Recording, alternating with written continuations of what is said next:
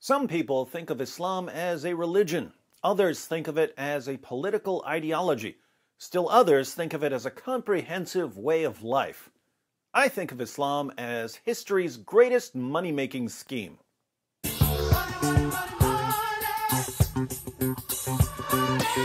Consider this. If you live in a small town that no one's ever heard of, in the middle of a desert that no one cares about, how do you convince nearly a quarter of the world's population to give you money? Revelations. Revelations can turn your desert dump into a bustling metropolis. Revelations can help you upgrade your Cadillac to a Cadillac. All you need are the right revelations. Muhammad, of course, recruited fighters by promising them money and women. Sahih al-Bukhari, 2787. Narrated Abu Huraira, I heard Allah's Messenger saying, the example of a mujahid, a jihadi, in Allah's cause, and Allah knows better who really strives in His cause, is like a person who observes Saum, fasting, and offers Salat, prayer, continuously.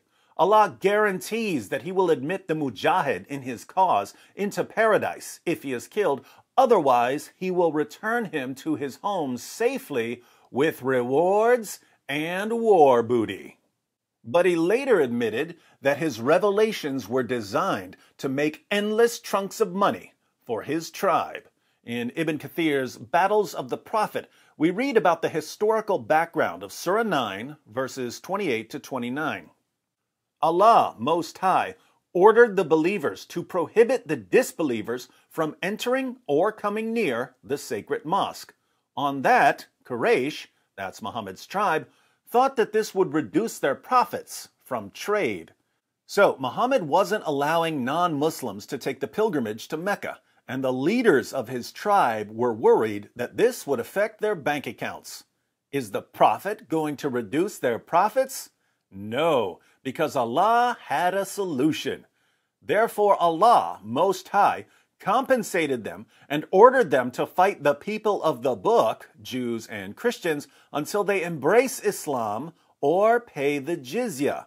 Notice, if Muslims attack Jews and Christians, and the Jews and Christians convert, they pay zakat and take the pilgrimage to Mecca. Muhammad's tribe makes money.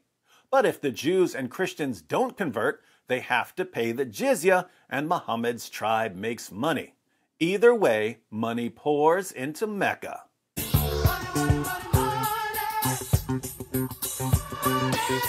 Allah says, O you who believe, truly the pagans are unclean, so let them not, after this year of theirs, approach the sacred mosque. And if you fear poverty, soon will Allah enrich you, if He wills, out of His bounty, for Allah is all-knowing, all-wise. Fight those who believe not in Allah nor the last day, nor hold that forbidden which hath been forbidden by Allah and His Messenger, nor acknowledge the religion of truth from among the people of the book, Jews and Christians, until they pay the jizya with willing submission and feel themselves subdued.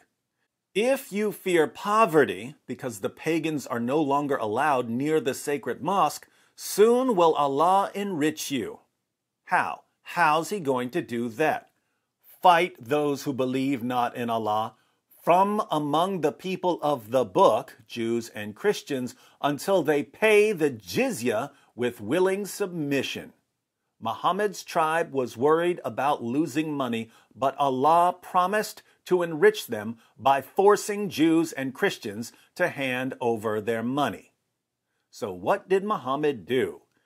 Therefore, the Messenger of Allah, peace and blessings be upon the Jewish woman who poisoned him, decided to fight the Romans in order to call them to Islam. Why did Muhammad decide to fight the Romans? Because the Romans were attacking? No, because Allah ordered Muslims to fight Jews and Christians until the Jews and Christians either convert, in which case they pay zakat, or are subjugated, in which case they pay jizya.